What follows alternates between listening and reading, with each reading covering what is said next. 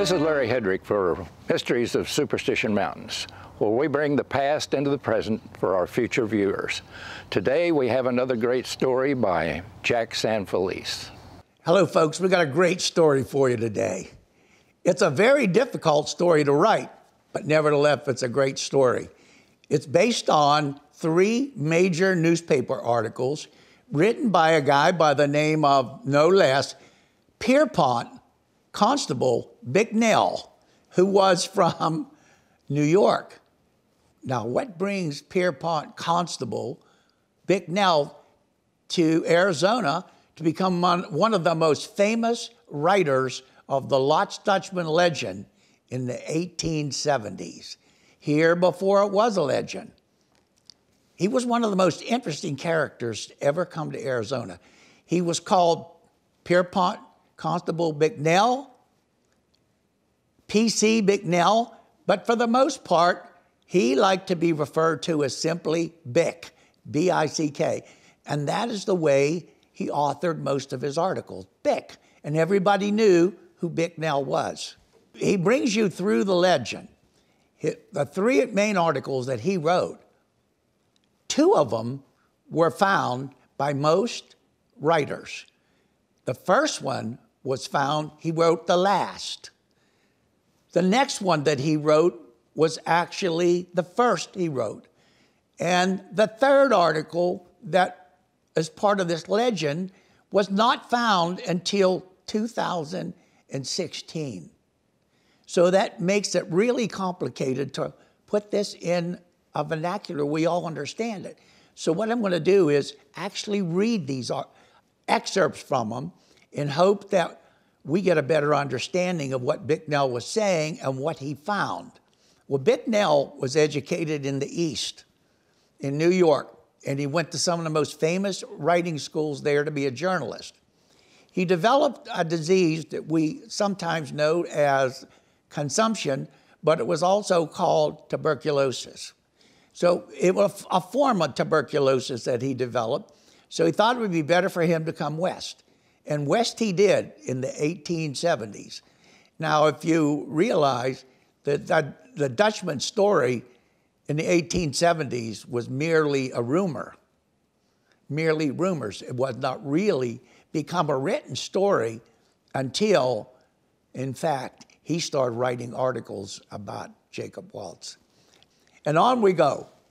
Well, so Bicknell comes out here and he starts searching.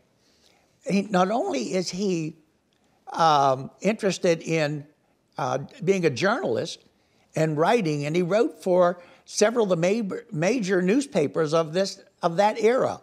And that included the Phoenix Daily Press, it included the Phoenix Gazette and the Phoenix Republican, as well as the Mesa Free Press. Also, those 2 major articles, 2 of them got in the San Francisco Chronicle. And one of them, I believe the most important one he wrote, which was the second, came out in 1894 in November, and I believe, and then the last article, it was also published in a Kansas newspaper, which was then redistributed throughout the United States. And most people only saw the 1895 article, January 13th. But that was reprinted in the San Francisco Chronicle again. So that makes for the confusion. And if you're doing serious research on the Lost Dutchman, it's really confusing. So this is why this makes this talk so important to the history and the legend of the Lost Dutchman Mine. You have to pay close attention now. Bick is now in Phoenix, and he's living in Phoenix, and he's at a hubbub. Everybody knows each other back then in Phoenix in the 1870s. It's a small town, mud huts for the most part. It wasn't the Phoenix that you would know today or even of the early 1900s. It was just totally different. So as we go along on this story, you'll see that he wrote, in addition to these 3, three more very, very important newspaper articles that affect the legend of the Lost Dutchman Mine. And one of these was written in 1881. And it's about Bicknell, and it says, Bicknell has gone in with another man into the Superstition Mountains for a month. Bicknell was no armchair historian, no armchair miner. He was gone for a month into the mountains. It meant that he was following the stories now in 1881 of the Lost Dutchman legend, because the Dutchman died in 1891, October 25th. Prior to that, he wrote a story called Foul Murder, and this was 1884. Foul Murder of a Suspected Friend. The story is that in 1884, at Jacob Waltz's house, two of Jacob Waltz's Mexican friends were there, and one of them picks up a shotgun and shoots and kills the other, forever to disappear from the annals of journalism. We don't know what the shooting was about. It was investigated, and they believed the story by Jacob Waltz of two Mexicans and one shooting the other. The gun's still there. Jacob Waltz is there. One man's there, and the other one's gone. So he is charged with the murder, but never found. So in 1881 and 1883, Bicknell's out there because the rumor is out that Jacob Waltz is handing out money, and money in the form of gold. And he's handing out money to his friend, Julia Thomas. And he's paying for things with gold. He's been to the Silver King mine, where he stopped to make purchases. He's been to Florence, where he is known to make purchases and pay for it in gold dust or gold nuggets. So, the three most important stories are, number one, it's a curious find, a two-room house in a cave. The second one is called A Mythical Mine, and it takes place in 1894, 3 years after Jacob Waltz had died. And then the third one is called Arizona's Lost El Dorado, which came out in January 13th of 1895. So all three of these very important articles, one which was lost to me until 2016. In my book that I wrote on Lost El Dorado was written in 2016 before I even saw that article. So that's not in here. This is new information. The origins of the Dutchman clues come from these three newspaper articles. He was the most important, I believe, journalist of his time regarding Jacob Waltz, forever known as the Lost Dutchman. And these three stories.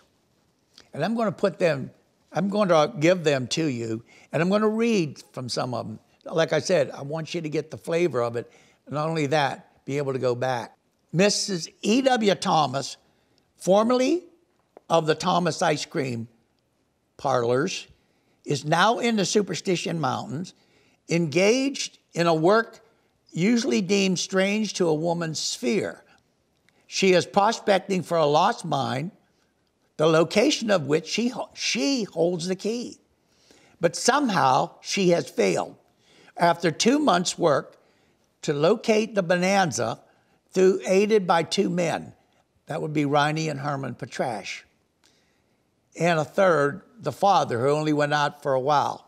The story of the mine is founded on the actual deathbed revelation of an ancient miner, usually in such cases.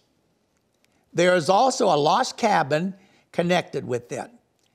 Its location is supposed to be a short distance back from the western end of the main superstitions. Supposed to be. Bicknell, as I said before, was one of the most important writers, and he wrote most of the stories on the Lost Dutchman Mine, but he was never quoted in the early books. Why? Because no computers, they didn't have access to microfilm. They had to go through the voluminous stacks of the old papers, which weren't kept, and they weren't codified then. So that's part of the problem. But regardless of the problem, he, I believe, was the most important writer. This was the first story he wrote on November 9th. And what he had done was he'd hiked out to some cliff dwellings. He also was a great believer in archaeological expeditions and looking and studying archaeology, as well as writing about the mining and current events in the mining activities all around the Phoenix area. So he writes this, and he says, pioneers of Arizona, curious homes of the first family. A cliff dwelling found in an inaccessible canyon, superb masonry. That's the cliff dwelling in Angel Springs. And why is this important? You'll see. Yet in this neighborhood, Bicknell declares that the Thorn mine was found 3 decades ago. That's the story of Doc Thorn. The cliff dwellings well answering the descriptions of the stone cabin in which the doctor had his adobe. The cliff dwelling in Rogers Canyon is about 15 miles north of Weaver's Needle. And that again is a very important clue, the 15 miles. Jesse Feldman, in his book, Jacob's Trail, published a photo of himself and his brother Josh in Rogers Canyon cliff dwelling beside the center post with Bicknell's name carved in it during 2007. Oh, wait a minute. This article wasn't available to Jesse and Josh then. They had no idea. They find Bicknell's name. Bicknell, 1897, on the center post of the cliff dwelling. Okay? Steve Bowser, during 2011, another long hiker into the Superstition Mountains, along with his niece, April Scott, also located and took photos of the Bicknell's name carved in the center post at my request, because I had Jesse's stories, I want to confirm it. Then I said, well, I'm going back to the old master, Jack Carlson, because he's hiked that. He's been to the cliff dwellings many times. I said, Jack, could you go through their files, photographs, see if you could find a photo that you took on a center post with Bicknell's name in it? And sure enough, he was there in 1999 on one occasion, and he took photos of the center post in his files, and it's got Bicknell 1894. So this confirms that he was there, I believe, in 1894. It's the same writing all 3 times.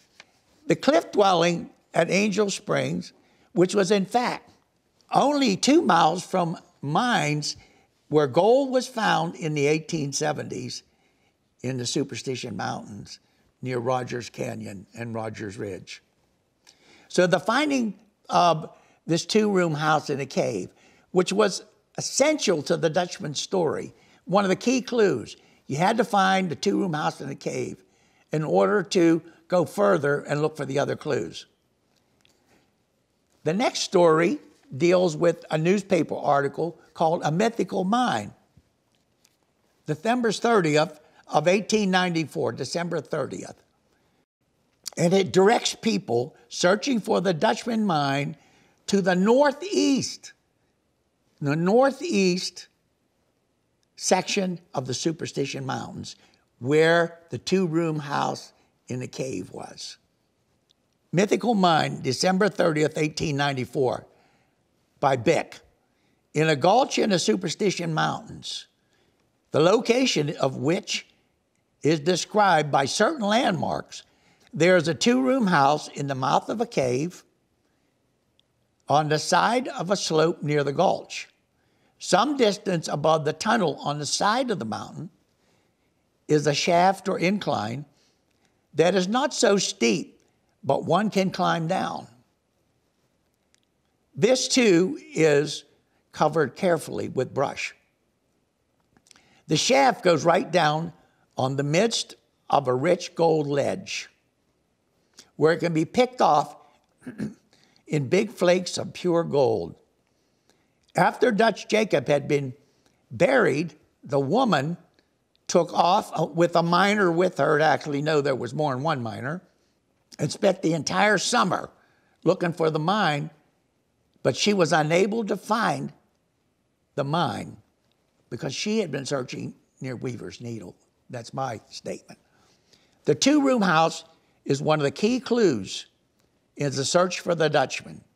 For years, no one could locate this critical clue or claim to have located it.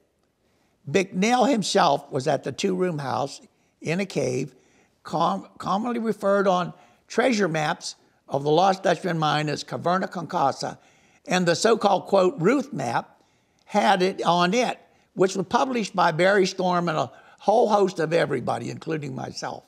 And it says Caverna Concasa, which means house in a cave. And that was the key clue. But it was only about 2 miles away from these mines where gold was found. In one particular mine, a lot of gold, high-grade gold. Okay. So we have those two stories. Now, let's get to what really confused everybody. What really confused everybody was this 1895 article called One of Arizona's Lost Eldorados, which, by the way, was the title for my book, Lost Eldorado of Jacob Waltz. And that's where I took the story from. And this was the first newspaper article that I had on the major article on the Dutchman Mine was this one, but it was written January 13th, 1895.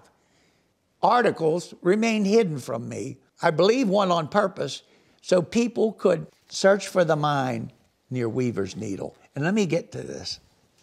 Let me read this.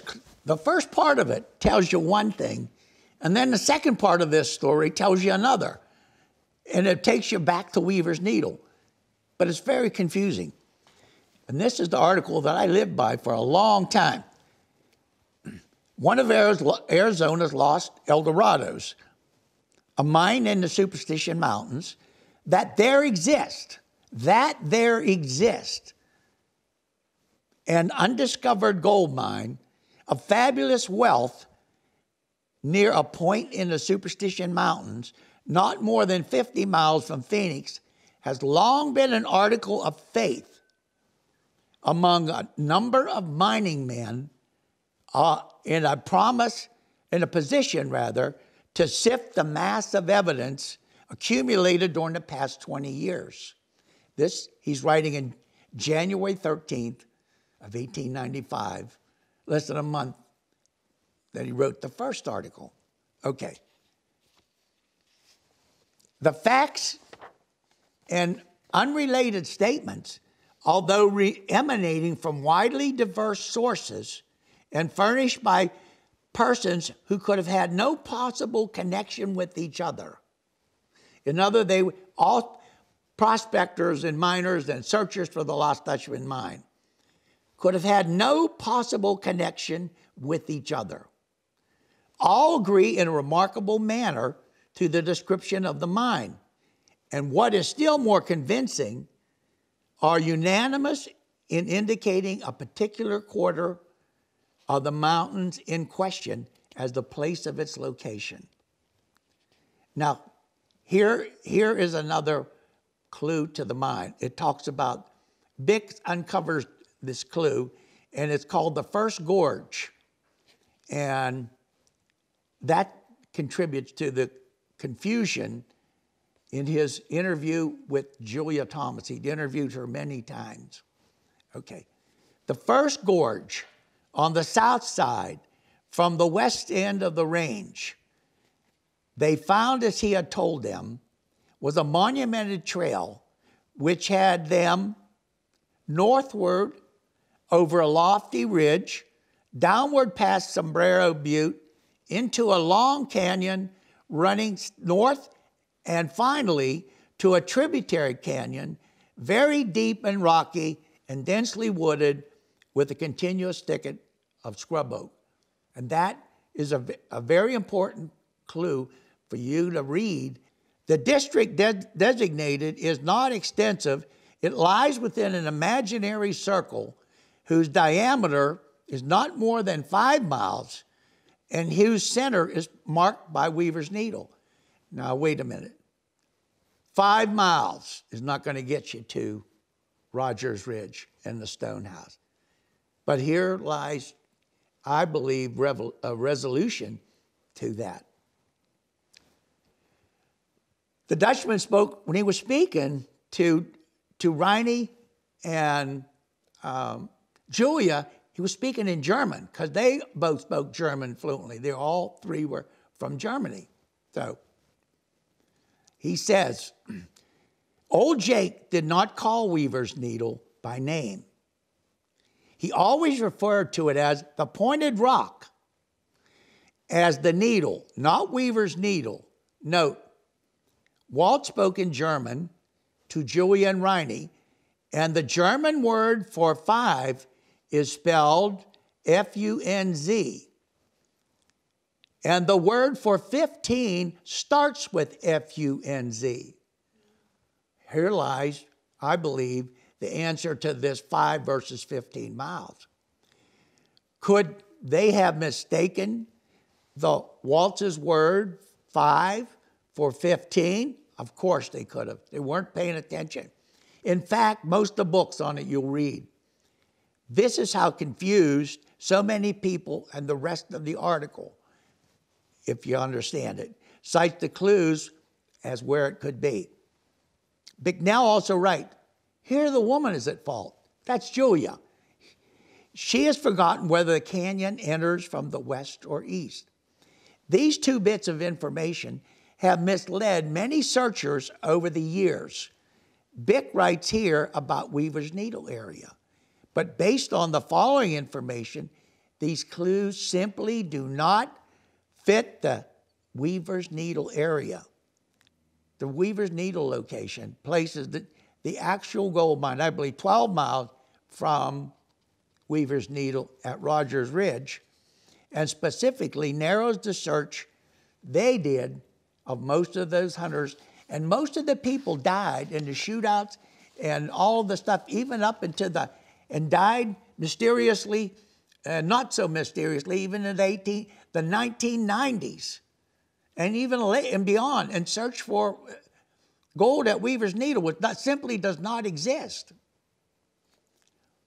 It's very difficult for me to find these articles and put them in order, as like I say.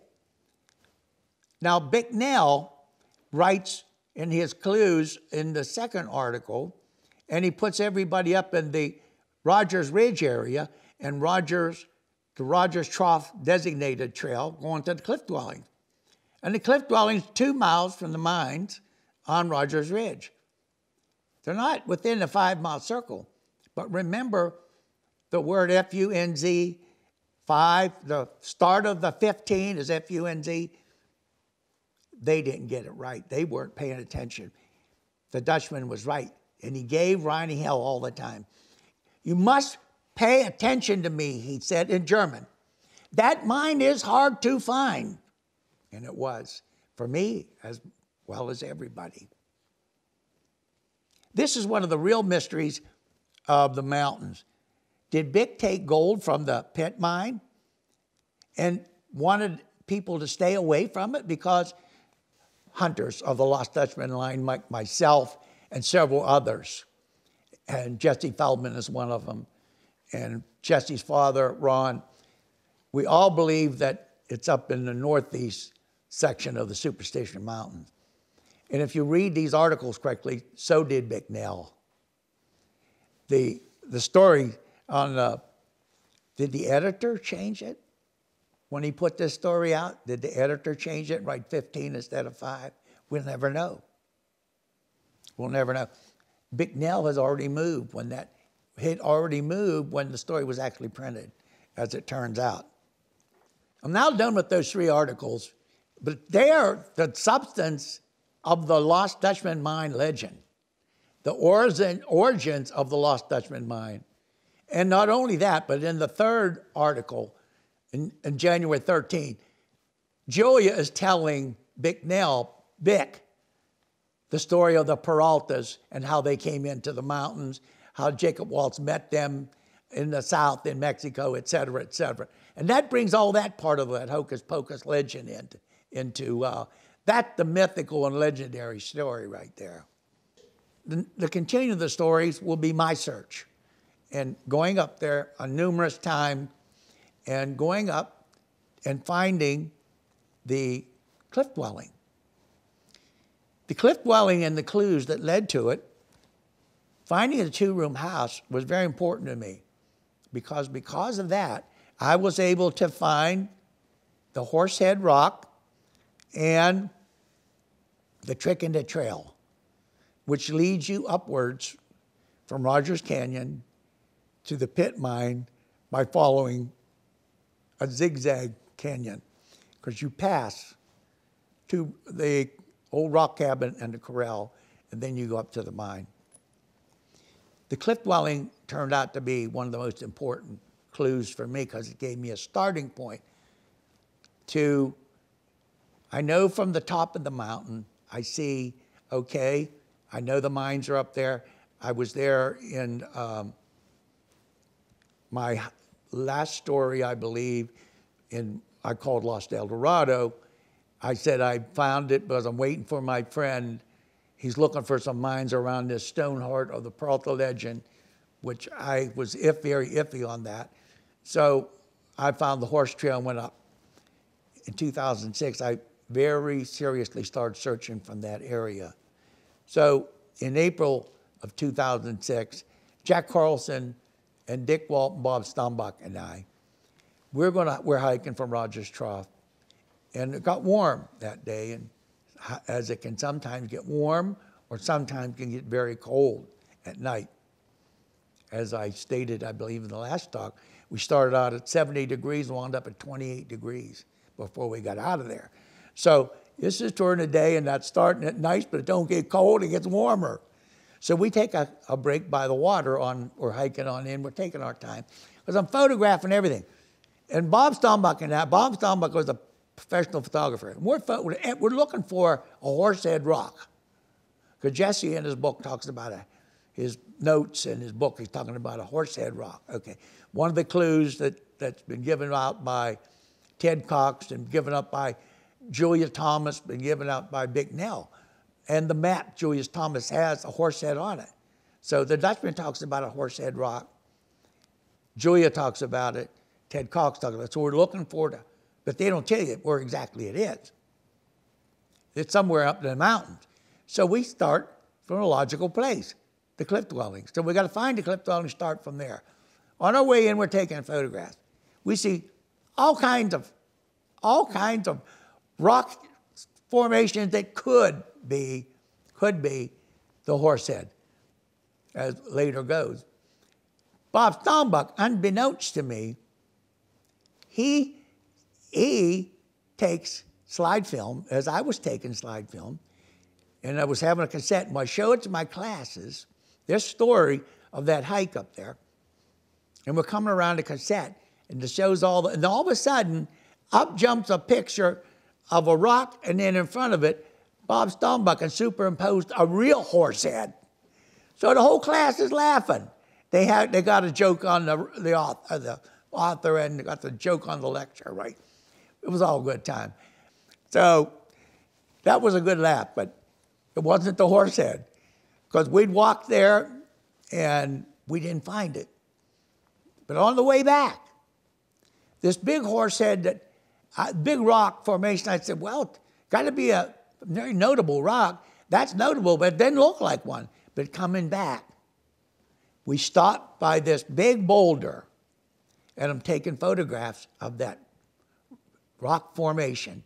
And doggone it, take one photo, I get a little closer, it looks like that could be the horse's head. And from that point, where that big boulder was, the trail divides to a Y. If you go left, you go Rogers, go right, you go through a bouldery, very bouldered at the beginning, very brushy side canyon, which leads you to uphill of going, and this zigzag canyon, which takes you right up to the pit mine, which I always called it. And to this day, I call it the pit mine. And that's where it led me to. And before that, you see, as you're going up, you see tall trees. And the tall trees, cottonwood and sycamore, etc. But that's where spring was, right next to where the stone cabin was and the stone corral. So now it's all making sense. You have the 2-room cabin. You come down, you see the horse head. At that time, you see the horse head, the trail splits, and it was called by John Chuney, who wrote on it, that John Chuney said he found the mine. He found the gold. John Chuney worked for Jim Bark, and he'd actually found gold and set up a rasters in the old Salt River bed and took gold from some of the mines they found there.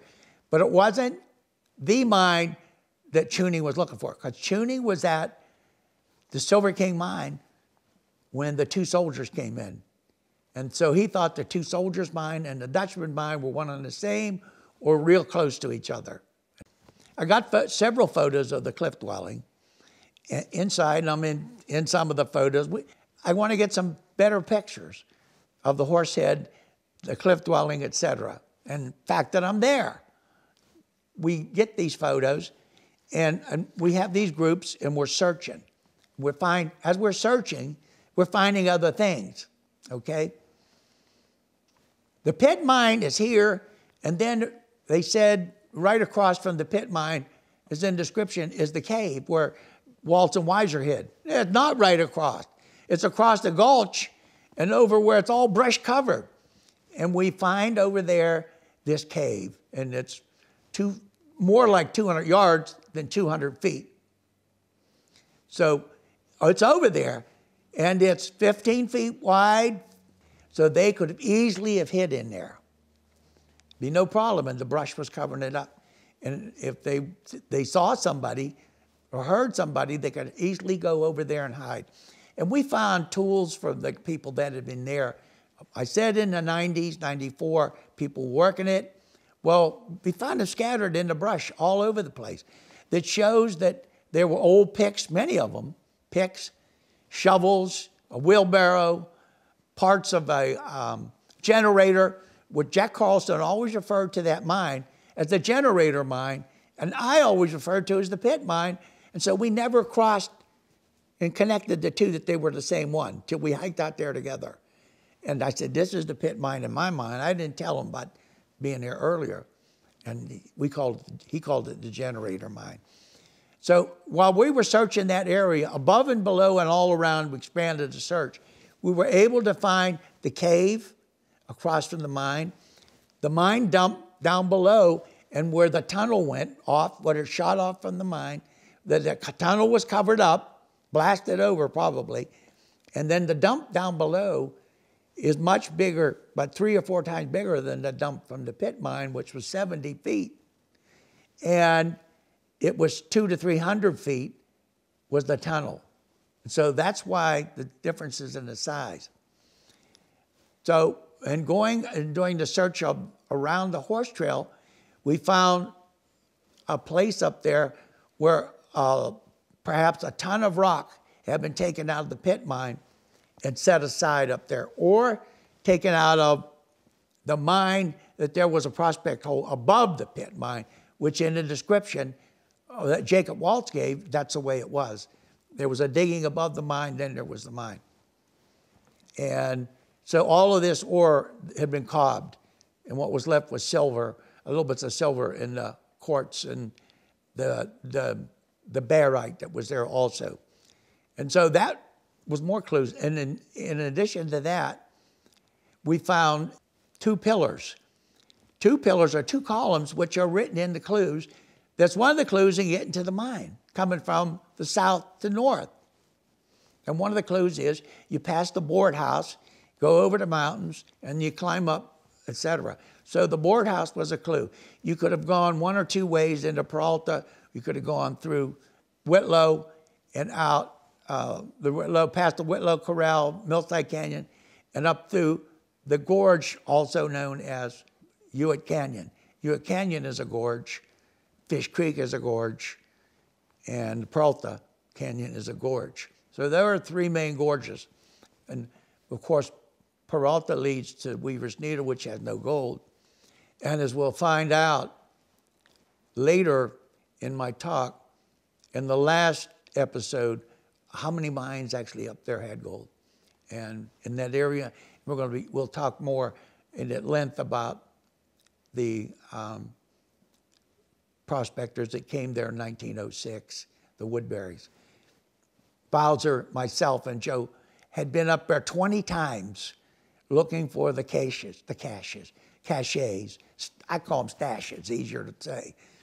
And we found where there was a small, right off the horse trail, there was a small place. We moved the boulders, and you could see where quartz had been in there, but alas, no gold. And it was a big enough place, like about this, to stash some bags of gold dust or whatever, but they were gone. But the boulders were put back, and you can see that very easily that this was a place created, that this didn't happen naturally. And then, of course, finding the two columns. And Tom Collinborn wrote about it, and he even put a photo of the two columns and looked almost identical to what we found up there. So I was up there after finding all this stuff 20-some times to search for stashes. That's what we said. We had heard also of that pit mine that there were 5 openings, and we found 4. We found what could be 4 on that claim, but not the 5th. And is that another place where there's another ledge of gold? We don't know. That leads to perhaps more mystery. That kind of leads us also, we thought, we can't see everything, and we can't find this 5th entrance. Maybe if we fly around over it, we'll find something. Flying around over it, I didn't find the other entrance, but I found another clue called the Trojan horse. And so from the air, in one of the stories, it says, near this mine, there will be a rock formation that looks like a Trojan horse. And this stone formation, if you have any imagination at all, from the air, looks just like a Trojan horse, could look like. And so that was one of the main clues. The question is, did he find the gold at the pit mine? I think he did, but it wasn't him that went in. And he wrote about it, that could very well be the Lost Dutchman Mine.